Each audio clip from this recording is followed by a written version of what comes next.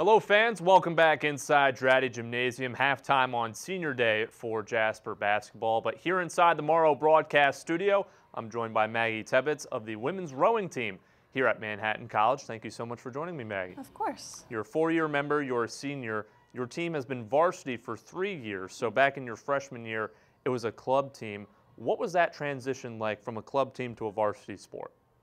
Here at Manhattan, it was definitely a tough transition with our coaching staff, but I think with our new coach this past year, it's been a better transition just in this past year than we had the first 2 years.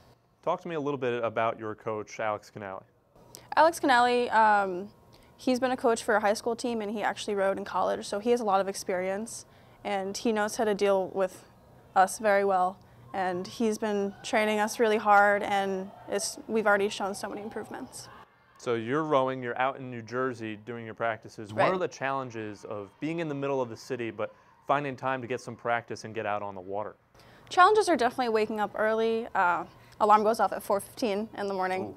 Yeah. All right. Driving over the GW Bridge every day. It's rough, but it's worth it. So you had your fall season before, you're about to enter your spring season. How did your regattas in the previous campaign go?